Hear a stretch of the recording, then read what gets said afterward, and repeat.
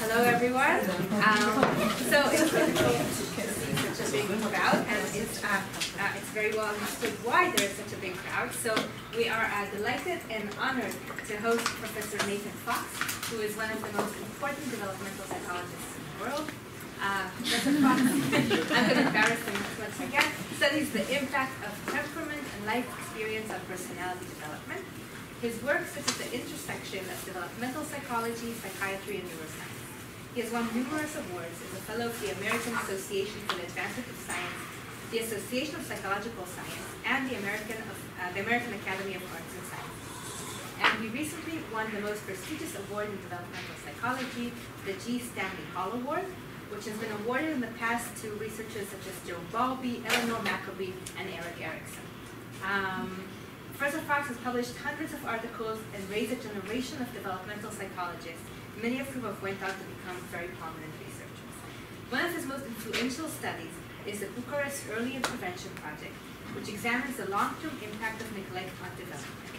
And in this lecture, he will discuss novel findings or novel thinkings or conceptualizations of critical periods in development and the possibility of rehabilitation following childhood neglect. And the talk is evidence for critical periods in human development, lessons from the Bucharest Early Intervention Project, and we are delighted to have you here. Thank you. With an introduction like that, I think I should just sit down. Literally and figuratively. So how long do I have? You have about 50 minutes to an hour for the talk, and another 15 minutes for questions. Great. Okay. And you may get interrupted because we're rude Middle Eastern. Right. So the first thing to say is, I don't mind being interrupted during the talk, right? Please do. That's fine with me. The second thing is, if I'm talking too fast, just tell me and I'll slow down. So, let me start by giving you a little bit of the framework of my talk.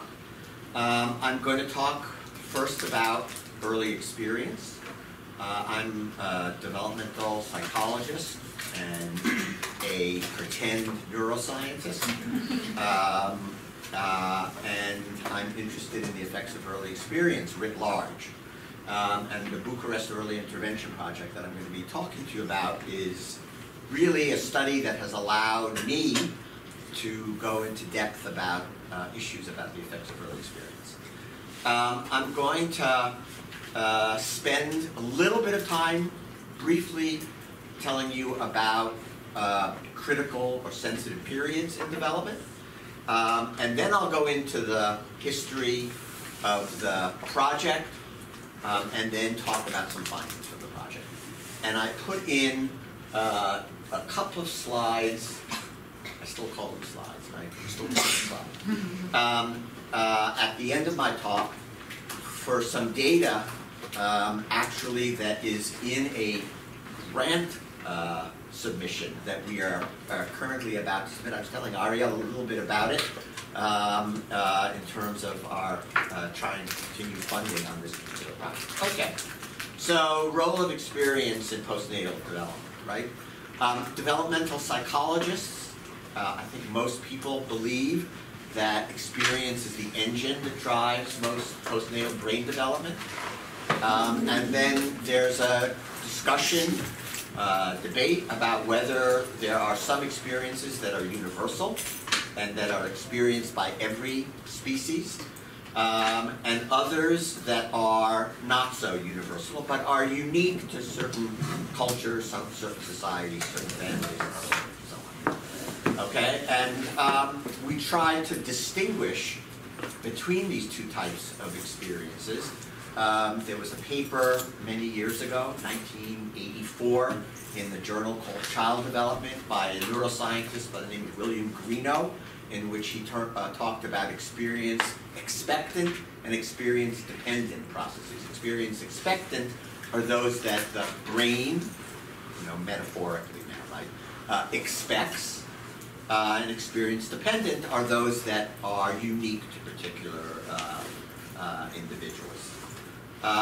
So, in most cases, both classes of experience occur, and they often occur in a window of time during which we call a critical period for the development. Now, critical or sensitive periods, when I first started thinking about this work, and I was part of this group that was studying the effects of early experience on brain development, when you talk to neuroscientists, like real neuroscientists, they say, when you talk about critical periods in development, they say, of course, there are definitely critical periods. When you talk to psychologists, not so much, right? We don't know that there are these types of experiences. So I'm going to give you a couple of examples of what we mean by critical periods, and then we'll go on to see what we know about critical periods in human development.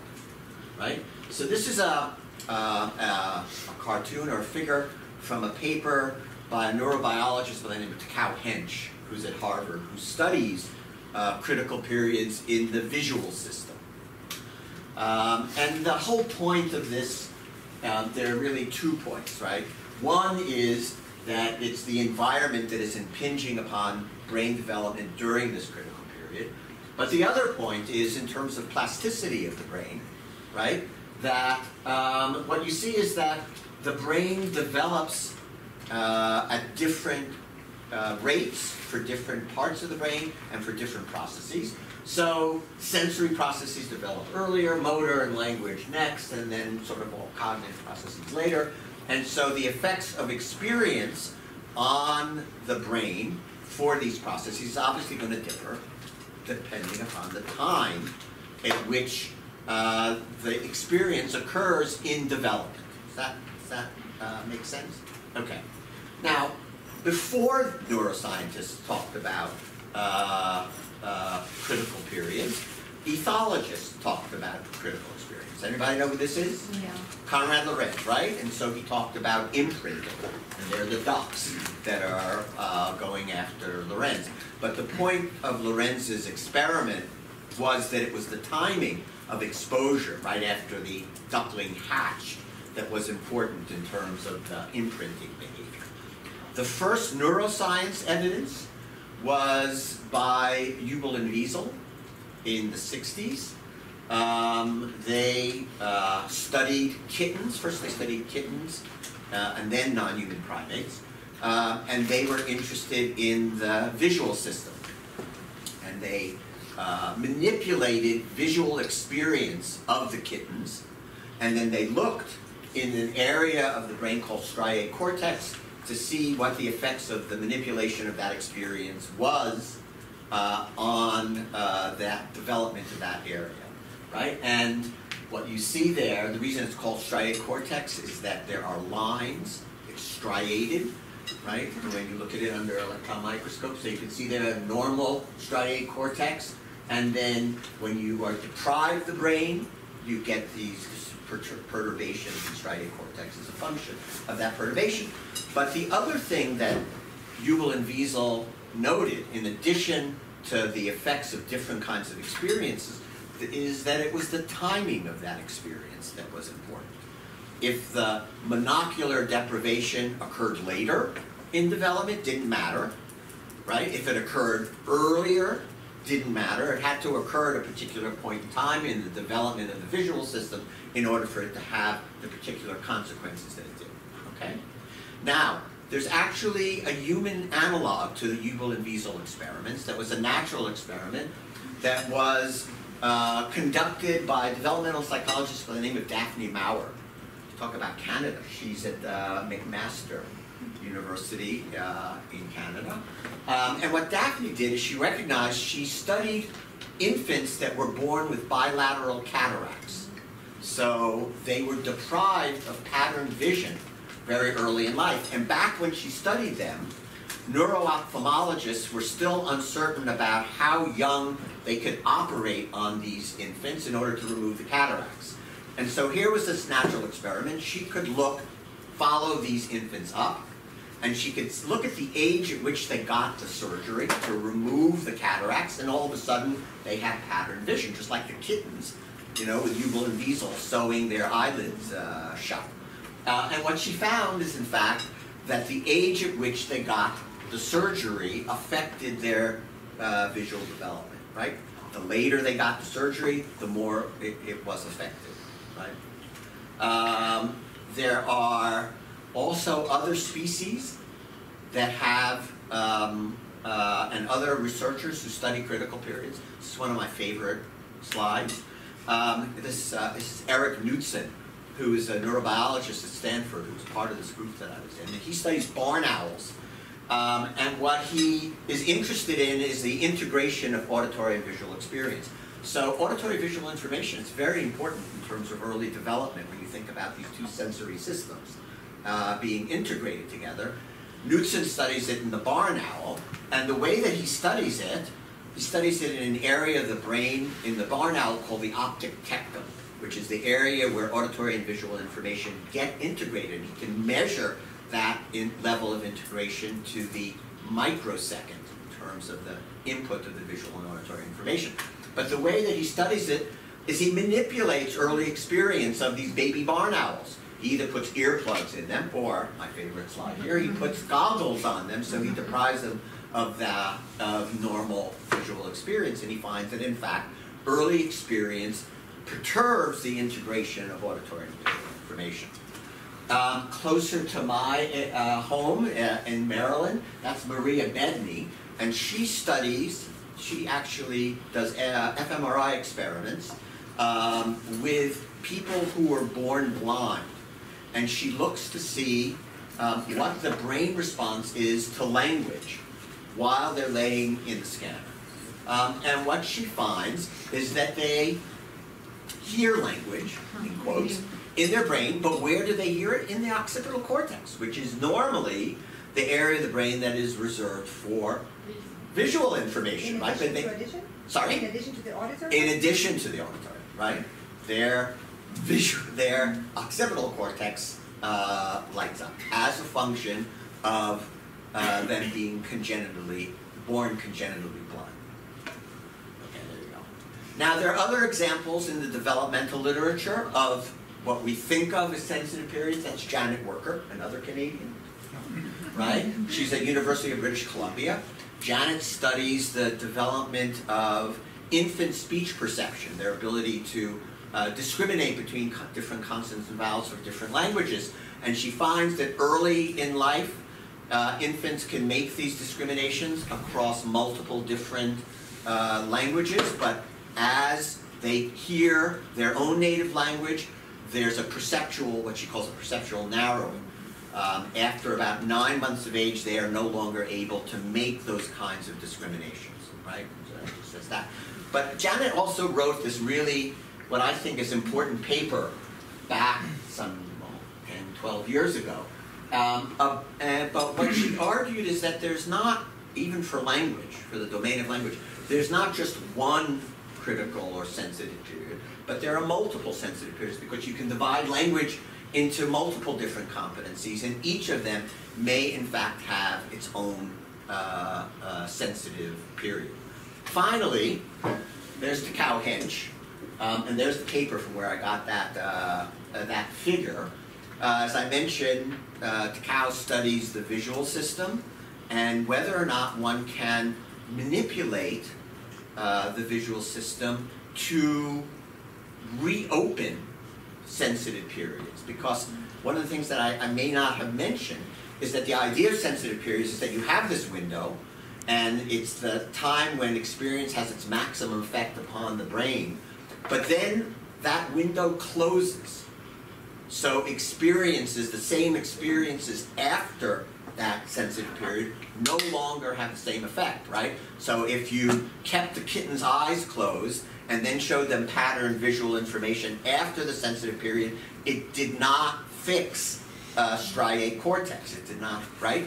What Takao is doing is he's looking at the molecular biology of sensitive periods, and he has in fact found, can you reopen sensitive periods? And the answer appears to be yes, right? He's actually manipulating the pharmacology, well, it's the neural system in order to reopen sensitive periods in the visual system, which is the system in which he works on. Okay, 2 final points about experience. Experience cuts both ways, right? If a child is affected or exposed to adverse experiences during a critical period, or deprived of what I mentioned earlier, these expectable experiences, then brain development obviously could be undermined. But the other thing is that brain plasticity changes with age, so that in some domains it's possible to change, although it's more difficult, and in others it's not so possible. Okay, so the talk today is what happens to brain development when there's a profound violation of what I'm mentioning as the expectable environment during a critical period, and the violation of this critical period that I'm going to be talking about is profound psychosocial neglect. And then the second question that I'll try to answer is whether or not the exposure to extreme psychosocial neglect can be reversed, right? So if in fact you have these perturbations that occur to the brain and to behavior as a function of the lack of input or perturbed input during a sensitive period, can that somehow be reversed? Okay, so a word about what I'm going to be talking about. I'm going to be talking about neglect, which is the most common form of maltreatment in the United States. Now, neglect is interesting because it's not the presence of things like physical or sexual abuse, right? It's the absence of stimulation, right? But it turns out that this is the most common form of maltreatment. And it is also the form of experience that infants and very young children that are living in institutions generally experience. And it's also true to say, even though I'm going to be talking about Romania today, that there are currently in the world about 8 million children who are living in some form of institutional care around the world. Okay, so the Bucharest project, which I'm going to be talking about, was designed to examine the effects of institutionalization on brain and behavioral development. As I mentioned, we're going to see whether or not we can remediate some of those effects as a function of intervention. And then obviously we're doing this because we want to improve the welfare of children who are living in institutions. Okay? Everybody with me? Good. Great. Okay. So a little bit about the background of the project.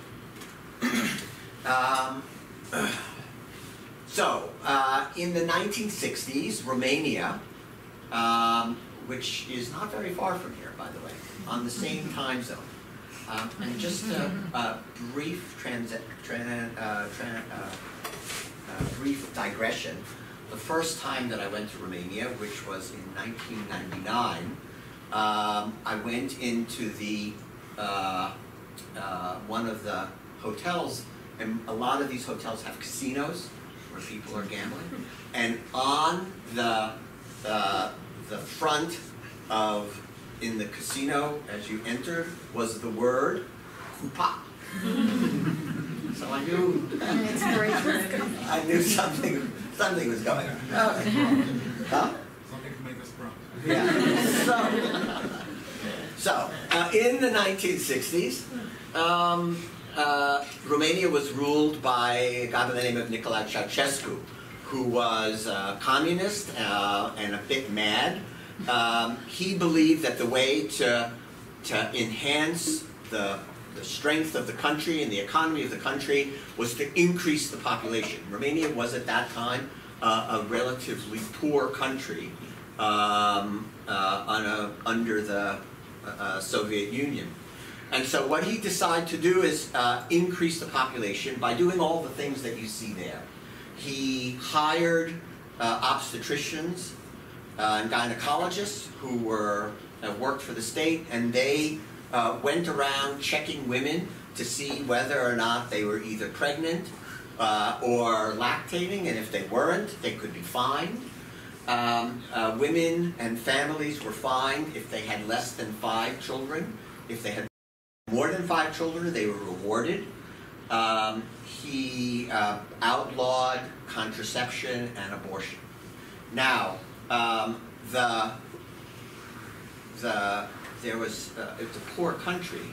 One of the other things that he did is he moved many of the people who were living in small villages to the city so that they could increase productivity of the factories that were in the city.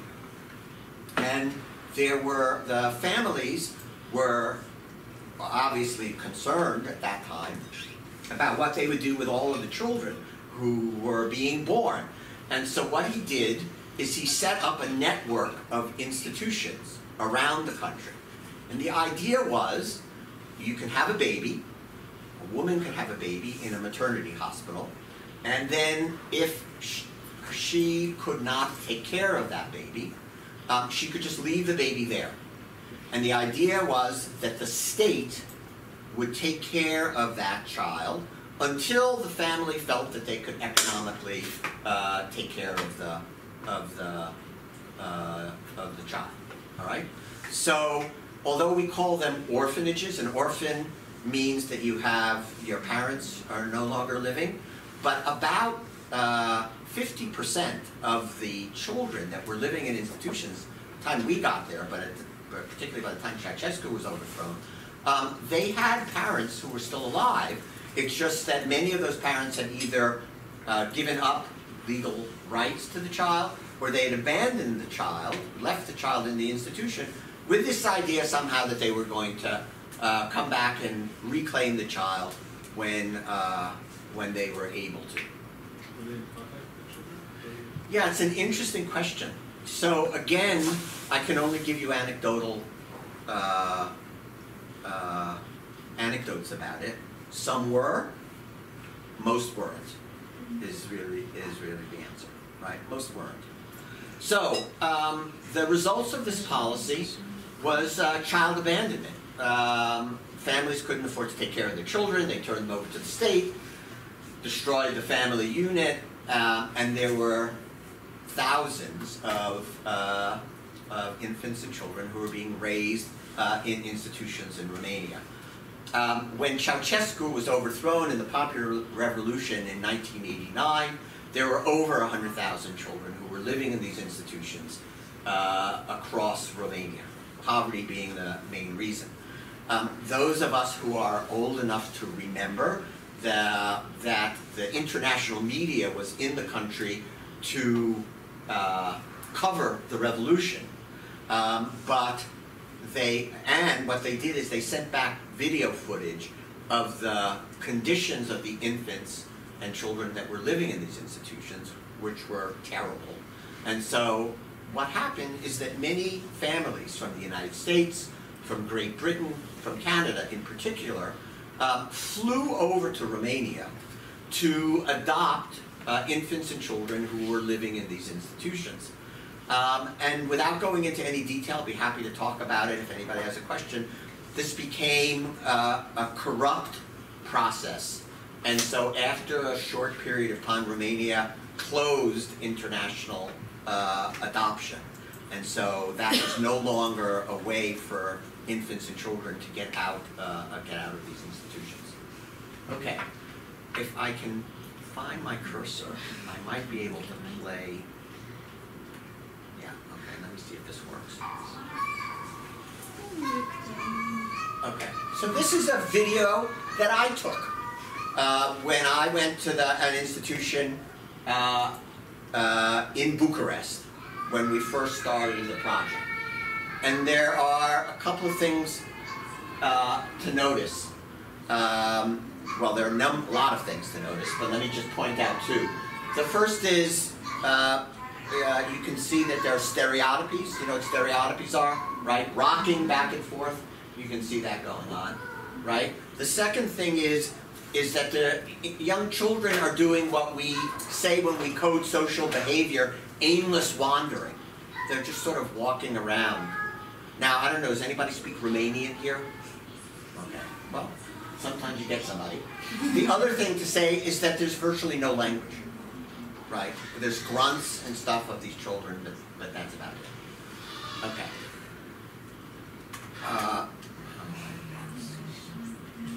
Well, how old are they? These are about 2- and 3-year-old children. So the system remained the political system of Fernandez. Yeah, so after Ceausescu was overthrown, there were 100,000, 200,000 children living in institutions, and Romania had no way of dealing with it. So at first they thought it could deal with it by international adoption, which was, which quickly did not work.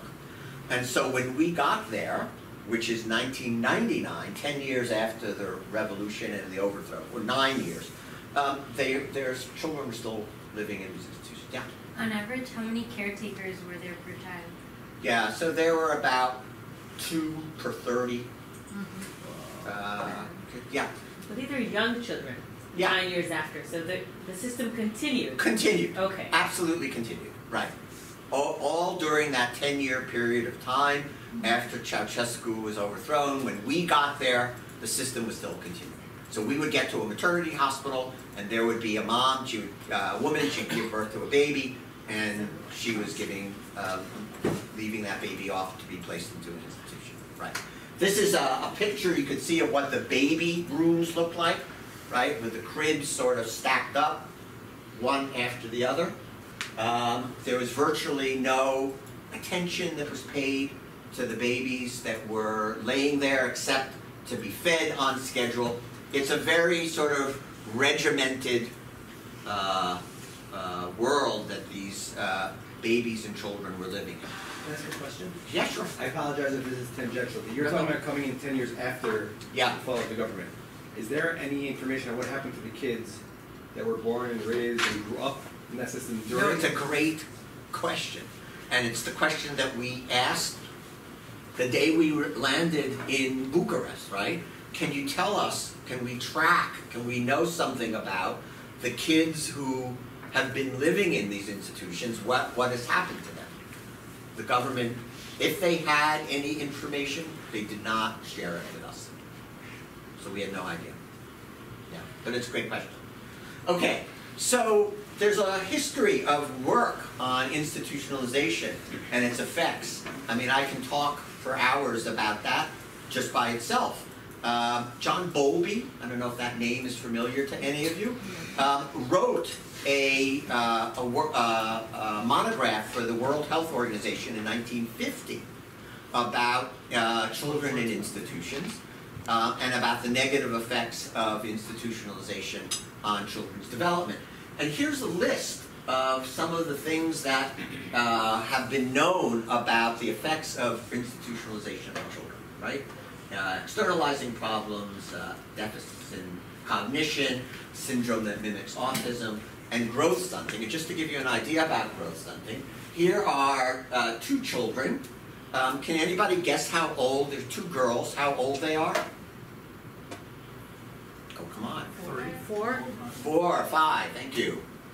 That's a 17-year-old girl, and that's a 14-year-old. So there's significant growth stunting that occurs as a function of living in an institution. In fact, we've concluded that it's about 1 month, you lose 1 month of linear growth for every month that you live in an institution. Yeah. So what's the counterfactor? Is that compared to the general population or compared to other parents that would be at risk of being in poverty and not being the children in these institutions? So sorry, I don't understand. So the growth stunting itself? So growth stunting is not uncommon in places where there's malnutrition. Right. Right? So, but it also occurs as a function of lack of psychosocial stimulation in infancy, right? There are, in fact, interesting, good rat models that talk about the lack of stimulation and lack of growth hormone being manufactured as a function of the lack of that stimulation. But yes, you get growth stunting as a function of malnutrition as well, right? So if you look at the growth curve, say in parts of India, you get growth stunting, or both parts of Africa or Latin America. So this is with regard to Romanian growth standards, right, that we're showing this for non-institutionalized children. Okay, so what's our design? We went into Bucharest. We wanted to do it with infants as young as we could. We started with a group of 178 infants between the ages of children between the ages of 6 to 30 months. We screened them for congenital abnormalities and medical problems like cerebral palsy, and eliminated them, and we ended up with a sample of 136 children. And then that were living in 6 different institutions in Bucharest. We then evaluated all 136 of them while they were still living in the institutions. After that evaluation was concluded, we randomized those 136 so that half of them were taken out and placed into families, 1 child per family. The other half remained in the institution where they were living. Now at this point in time, I always say we did not randomize infants or children to go into an institution. These were infants and young children who were living in institutions at the time that we did this particular part of the study. We just took out 68 of them and placed them into families. Okay? And then we have followed them with that RCT. The RCT ended when the children were 54 months of age.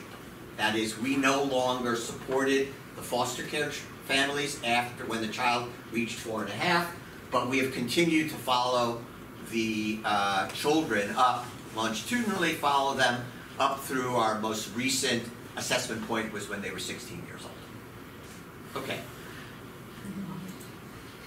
just to say, we are not ignorant of the fact, we're not ignorant of the fact, or ignoring the fact, that doing this particular kind of study comes with a certain number of ethical consideration.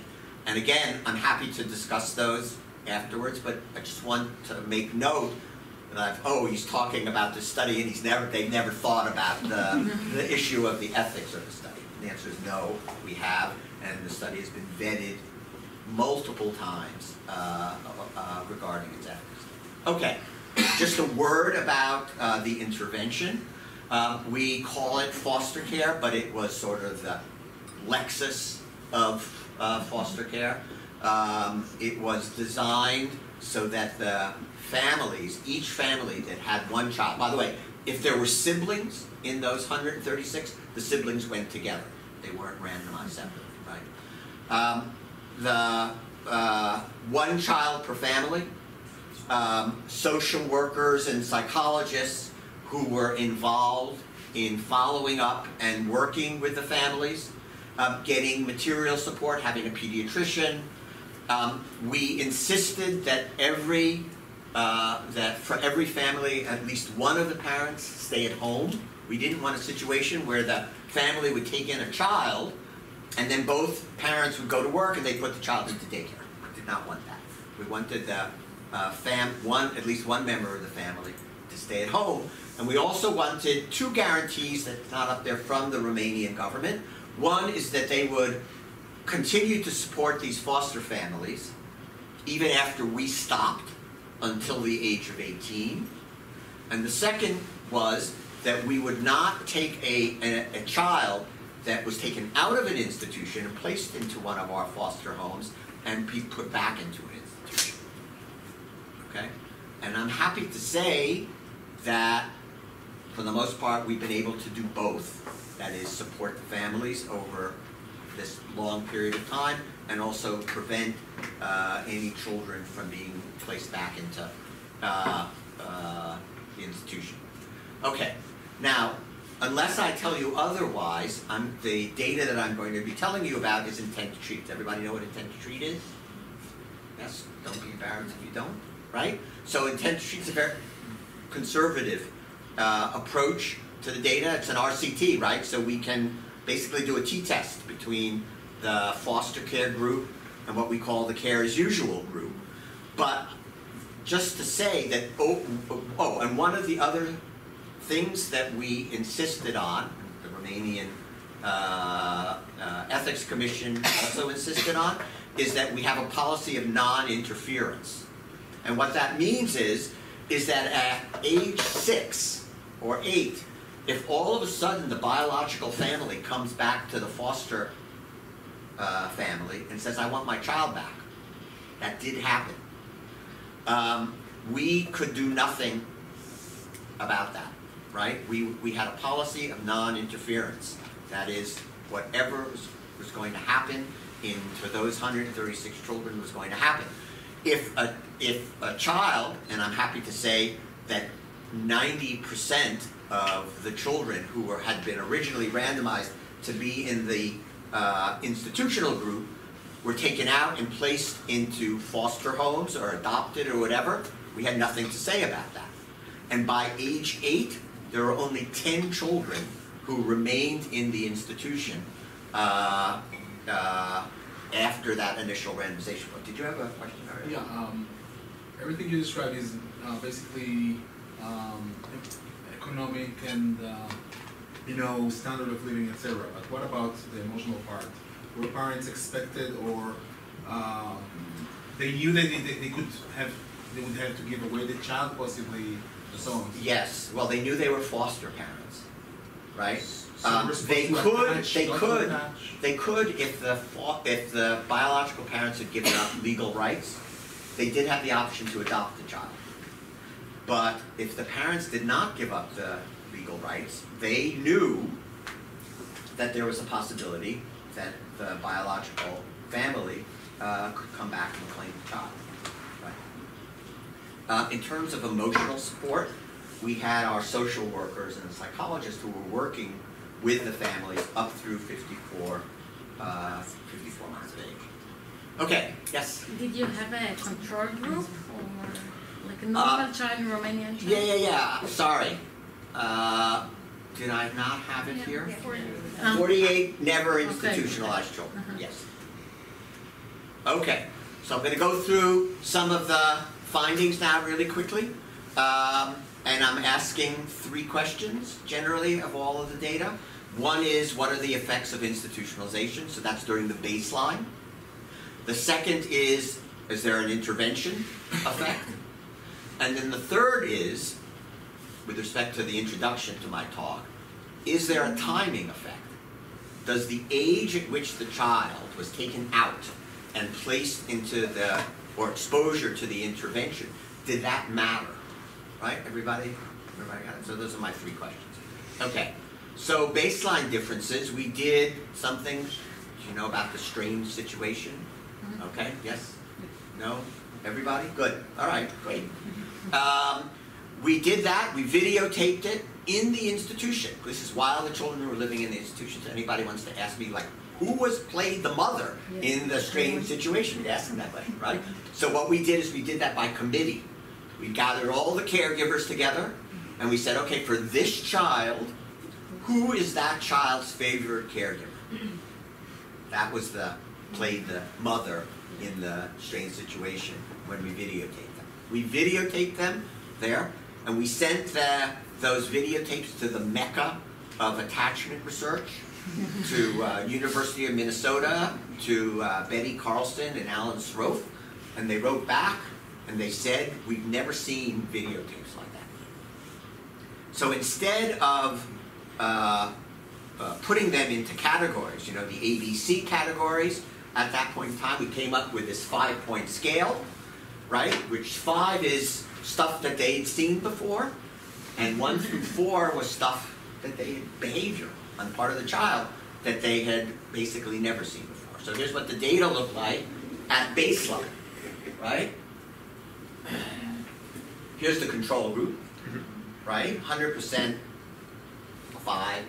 Here's the kids in the institution, right? So clearly, at baseline, there were significant effects of institutionalization on the children, and attachment in the children who were living there, okay? We redid the strange situation with a variant on it at 42 months. And here we then put them into these categories. And so here's what we found. There was an intervention effect, right? So the foster care kids, you know, had a better outcome in terms of security attachment than the kids who were randomized to the institution. But more interestingly to us, if you look at the timing, the age at which the child was taken out and placed into foster care, right? You can see, you can look at this continuously, but I blocked it here, right? So these are the kids taken out between 7 and 18 months, 18 and 24 months, and so forth and so on. So if you're taken out before 24 months of age, you're much more likely to be rated as securely attached. If you're taken out afterwards, not so much. Yes? Do you have an explanation for why the difference between the younger and the older, or is that just noise? Oh, yeah. It's just actually the number of kids that we had who were, you know, below the age, that certain age and stuff like that. Yeah. Okay. And this slide, so it just tells me that. Okay. We also, one of the unique things about this study, I think, is that we built a laboratory in one of the institutions in Bucharest. We brought over the electrophysiological equipment, the computers and amplifiers and things like that, in order to do EEG and ERP studies with these children, starting at baseline and then moving forward. And I'll show you just a little bit of data about that. This is the EEG. For those of you who don't know, can be divided up into different frequency bands. The alpha and beta bands are associated with attention and alertness. The delta band is more in terms of sleep and drowsy. But this is what we found at baseline. And this is in the alpha band. This is the control group. and this is the institutional group, and this is in the alpha band, and it's just power, just the amount of electrical energy in that frequency band that you see, and then you see that the control group is showing what you consider to be the normative amount of power in the alpha band. There's virtually none in the institutional group. It's as if you sort of turn down the level of brain output in those kids. Now we followed these kids up, and we did not see intervention effects in the children until around age 8. But at age 8, we did see changes in brain activity. These two lower ones, this is the control group, and these are the foster care kids taken out before 24 months of age. That's the institutional group, and the foster care kids taken out after 24 months of age. And seeing is the ocular subjective method, right? This is what you see here is that there's no difference between the foster care kids who were taken out before 24 months of age in the control group, and the institutional group, and the foster care kids after 24 months of age, no difference between them. And by the way, this finding, this difference in power and finding, has maintained itself over our continued follow-up. Sir, is Yes? this EEG during just rest? Just rest, right. I'm now going to show you EEG or ERP in response to a task, okay? So this just says timing matters in terms of the brain activity. Okay, we gave them a number of cognitive tasks, including go, no-go. Everybody familiar with that, right? So they have a letter which is a go, and letters that were no-go. The X is the no-go, right? And you're looking at reaction time, accuracy, and we can also record EEG, and we can get output of the EEG that's synchronized to both the go trials and the no-go trials, all right? And we do something called, we look at time in a time frequency domain, and here we're looking at theta power in response to both the go and the no-go. And then you could subtract those two, and you get a different score, and that just shows you the amount of power in the theta band in response to both the difference between the go and the no-go.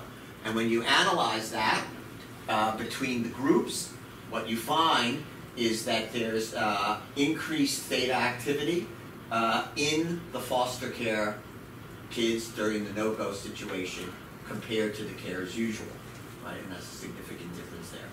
Now, what's interesting is that if we look at age of placement, we find that there's a significant correlation here in age of placement. So that the kids, the foster care kids who were taken out before 24 months of age, they're showing heightened theta power, which is what you would expect in typical kids, compared to the foster care kids taken out after 24 months of age, or the kids randomized to care as usual. Okay? What I didn't tell you about these data that I just showed you is that these data are from age 16. All right? So I'd like to think about that just for a second. Age 16, the mean age at which they were placed into the foster care or randomized was around 2. So we're talking about 14 years after the randomization and after the intervention. The intervention ended when they were 54 months, 4.5. So that's 12 years after our input into the intervention. We're still getting timing effects and intervention effects. Nathan? Yes? Can we assume that they were all institutionalized at the same age? No. No. Is that something you control? Oh, institutionalized. The majority of them were institutionalized right after birth. There were some kids who were institutionalized a month, 2 months, and 3 months after birth. But when you control for that, that doesn't seem to have an effect. But yes, we did look at that. Yes. Does foster care relate to persistence of schooling or all the other outcomes that might be mediating school? Yeah, so the answer is yes. So the kids who were placed into foster care, you know, they lived with a family and they went to the neighborhood school. And so their educational experiences were going to be different than the kids who were randomized to be in the institution. So sure, I mean, over that period of time.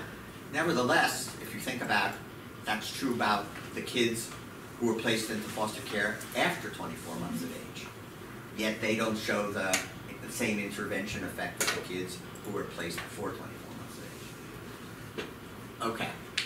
A couple of other findings. So, actually 2 other areas. How am I doing in time? Okay. Oh, great. All right. So one of the questions that we ask is like, what could be the mechanism that is underlying the changes that we see? And I only showed you a smidgen, right, of the findings that we have as a result of early experience of adversity on these kids. And for that, we looked to the neuroscience literature, to the animal literature, because there you have the ability to experimentally control the effects of early adversity, right, in terms of maternal separation, in terms of whatever other kinds of things that you can do to a mouse, a rat, or another species or a non-human primate, right?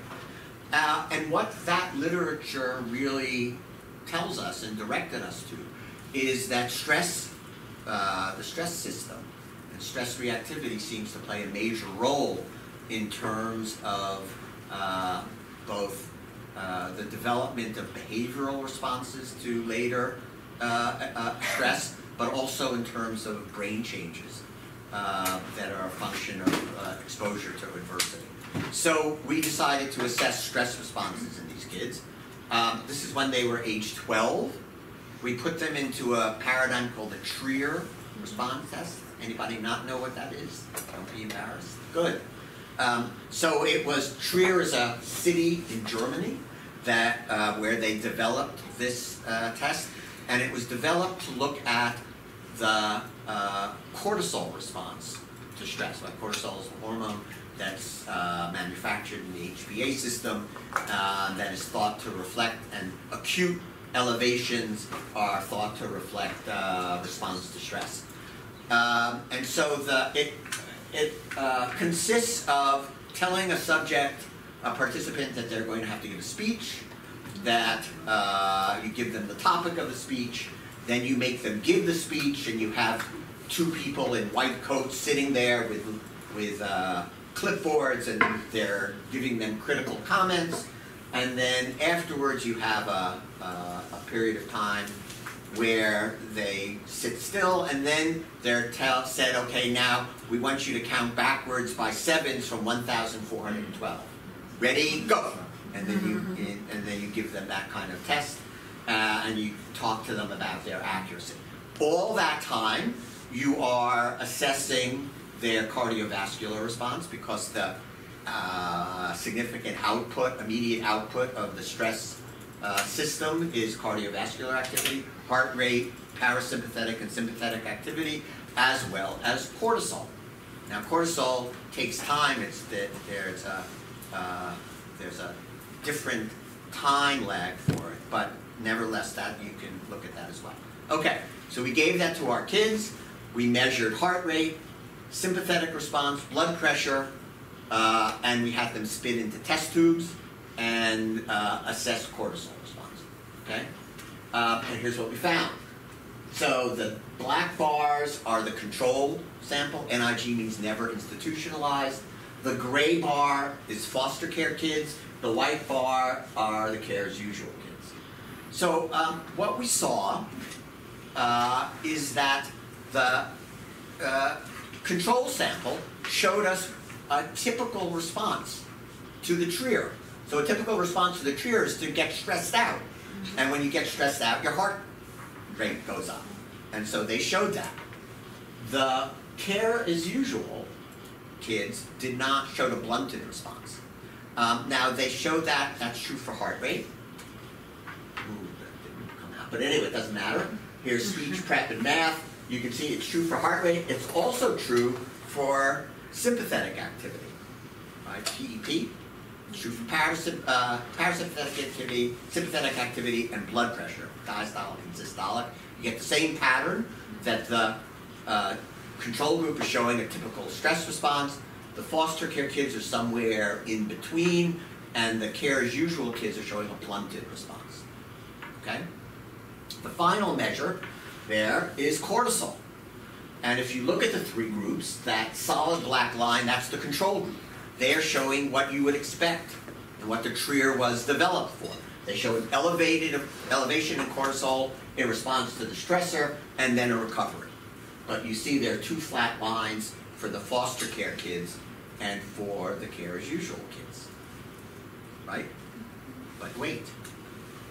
If you divide up the foster care kids into those before 24 months and after 24 months of age in terms of their placement, what you see, let's see if I can do this right, go backwards, the solid black line, that's the control group. The solid black line, that's the foster care kids who were taken out before 24 months. You see a timing effect for response, for stress response there as well. Okay, now what about other measures of brain development? That's where I'm going to end. Yes? Do you have an explanation for why this 2 years is the mark? Yes. Can I wait to answer that question? Because you know, it's been something that we have puzzled about.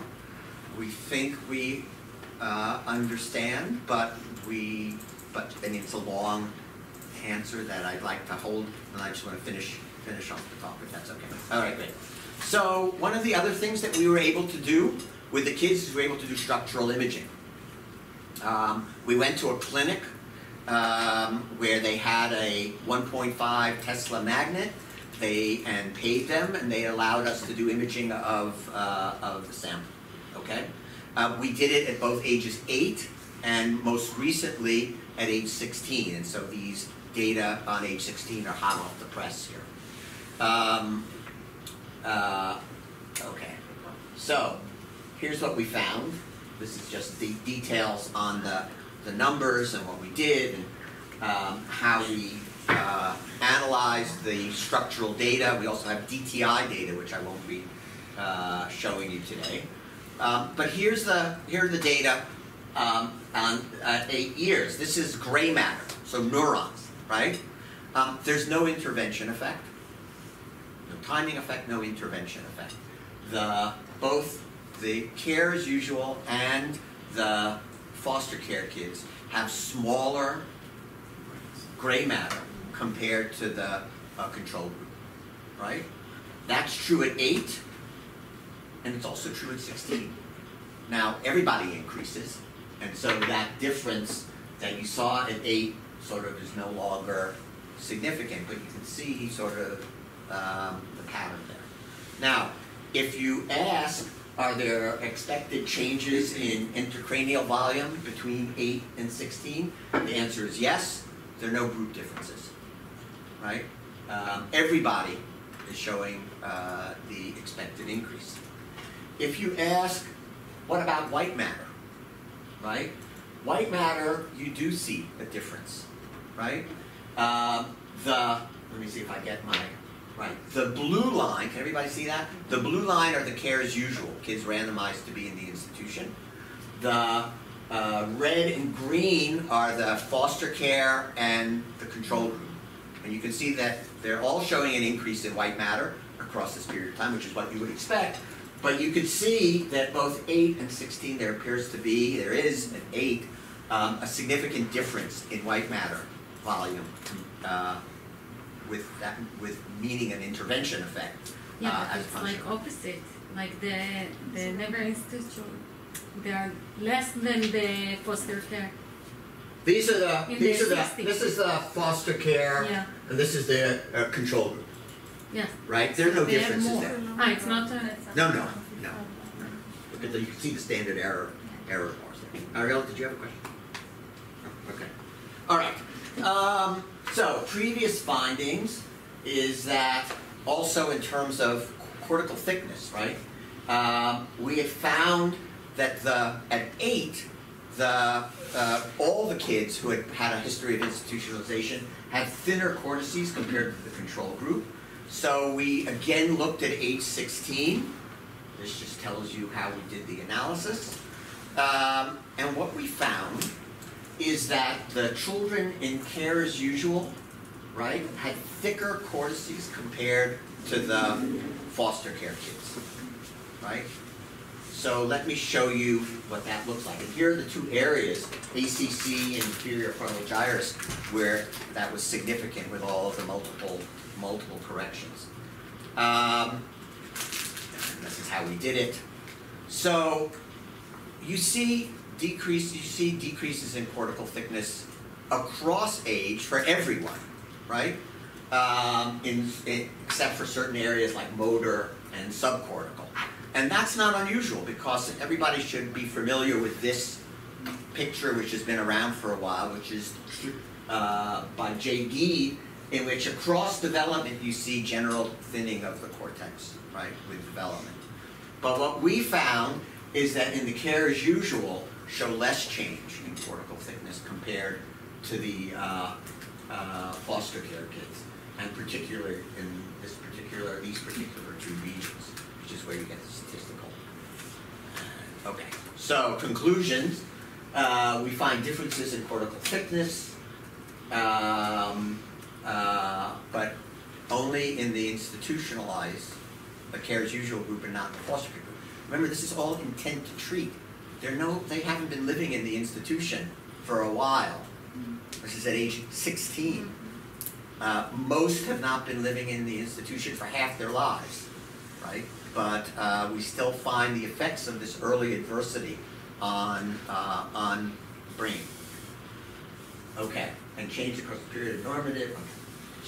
Okay, so you have these initial differences that have resolved in thinning, but not in the edge. Okay, all right. So now I just want to end with sort of a couple of quick tables, and then I'm done. Not all domains show recovery, and not all domains show the effects of early adversity. So let me show you. Here are sort of a list of domains that show intervention effects, but no timing effects.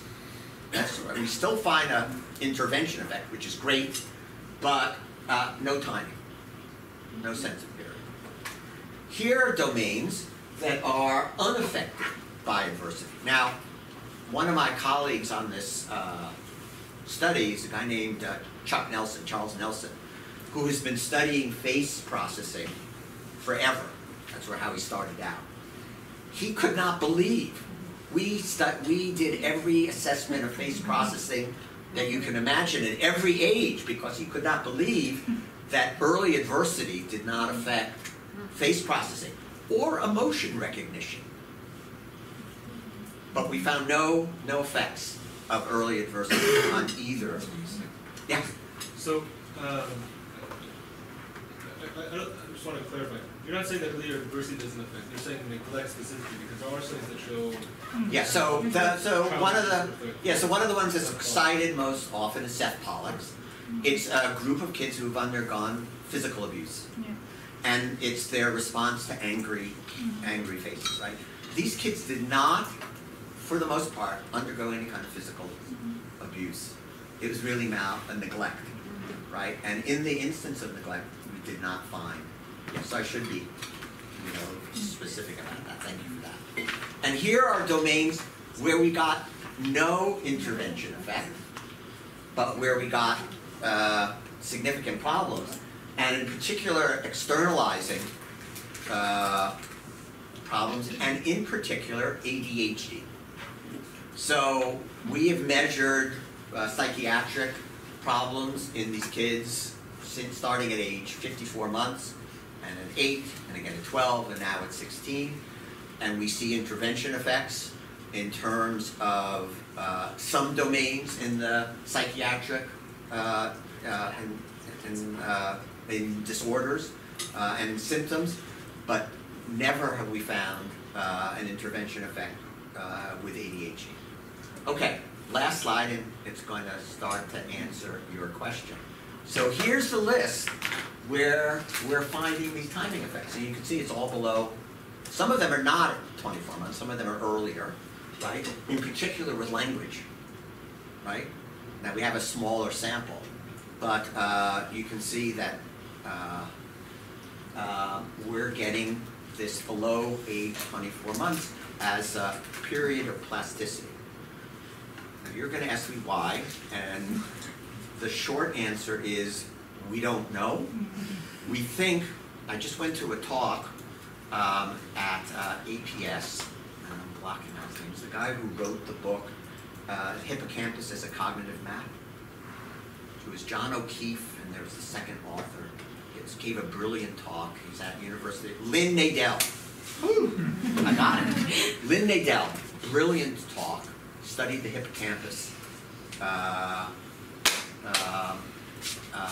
all of his career. And lo and behold, he's giving this talk, he's talking about 24 months as being the developmental period where hippocampus comes online in terms of associative learning, in terms of episodic memory. So I offer that as there are developmental processes that are occurring. And when I asked him about this, he said, well, the same sort of molecular imbalance that the Cow-Hench studies in terms of energetics that open up and close sensitive periods, he studied in the hippocampus. And he believes that that's what is occurring at around 2 years of age in humans, in human children. So, How does he study this? Well, he doesn't study the molecular, he studies that in rats. But he studies sensitive periods in hippocampal development by giving them sort of all sorts of spatial learning kinds of tests. In rats.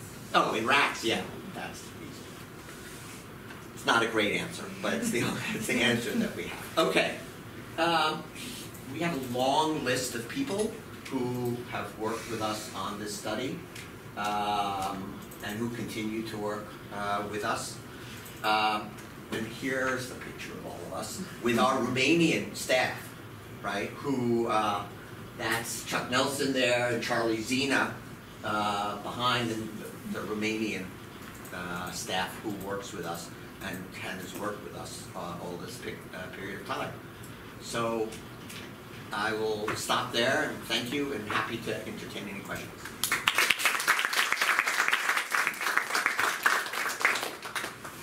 I have two questions.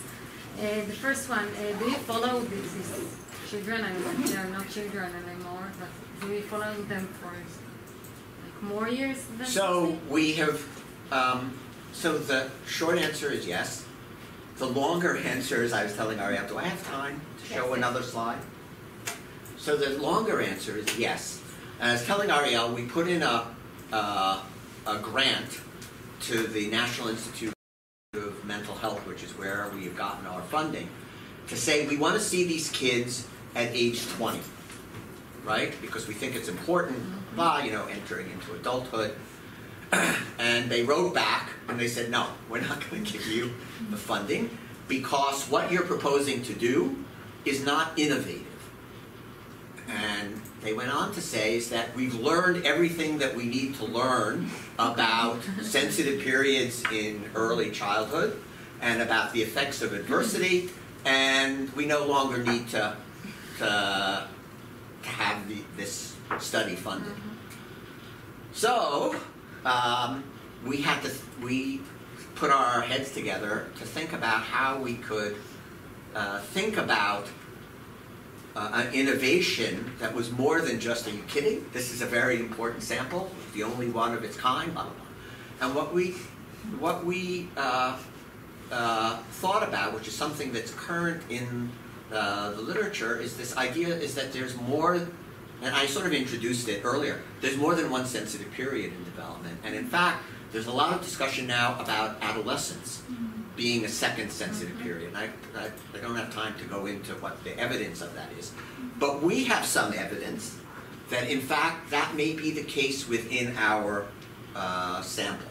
So let me show you what that is. So this, I took this all out of the grant that we're having. This shows you, we're looking at psychopathology here, right? So we're looking at psychopathology is ages 8 and at age 16, and the groups are divided by the quality of caregiving that the child has experienced in between these two periods of time, all right? And so our idea, if anybody knows anybody who's going to be a reviewer of our grant, is that there may be a second hit, so that even though you've undergone adversity early in life, if you have enhanced environment, caregiving environment during adolescence, that may be the second hit that during adolescence provides a positive outcome. So the group to look at, right, are the blue group, right? This group, right? Because this is the group that were randomized to the institution, right? Were not placed into good environments, but ended up in adolescence to get to have more positive caregiving environment, and their level of psychopathology, right, is better than the kids who have remained in crappy environments. And that's true also for cognitive control. We assess that with something called the CAN tab. Right? So this is one of the things you can see here. So that's the control group, right? Here are the FCG, the foster care kids who had good quality, right? And here are, right, the care as usual who also had good quality. And so there's a direction in which they are also showing this response to a positive environment during adolescence. And so our argument in the grant, which if you buy, that's a good sign because maybe our reviewers will as well, is that maybe the second period of time, provides another period where quality intervention may benefit children who have undergone early adversity. If I can add another point. Yes. Now I'm done. The networks only, so the mature adult phenotype only establishes at around 22 years of age. So all the intrinsic first instinct networks do not get the final phenotype before this age, which means that there's a lot of plasticity by this time. Yeah, but the common, yes. We can't look at we can't do functional MRI in Romania, so we can't use that. But just support the fact that the brain is... I mean, where the evidence is, the recent evidence is in cortisol, and showing reorganization in puberty with cortisol reactivity during adolescence. But yes, that's also good. We should put it into our... And you can also calculate that with DTI. Oh yes, I didn't show. We also have a finding with DTI, which shows the same pattern for the caregiving, for positive caregiving during adolescence. It should have shown you. We have time for one more. I have just the second question. Okay. Is it? Do you think is it genetic? Is it like if you will take the children of these children, you will see their brain change? You mean epigenetic? Yeah. I don't know. We are actually, some of the women in our sample have children. And so we are studying those infants right now. But I don't know. I don't know the answer to that. You mentioned a group of children that were put in the foster families together with their siblings. Yes. So do you have anything to say about this group of children? No, only anecdotally, because there were so few. There are only two that were, two pair that were randomized, both to foster families. So, you know, it's really not, I can't really comment about them, except that they're doing well. But, you know, that's it. Unfortunately, we have to end, so you make your tour of the old Oh, yeah. time. Right. Thank you so much for passing the Thank time you. for being here.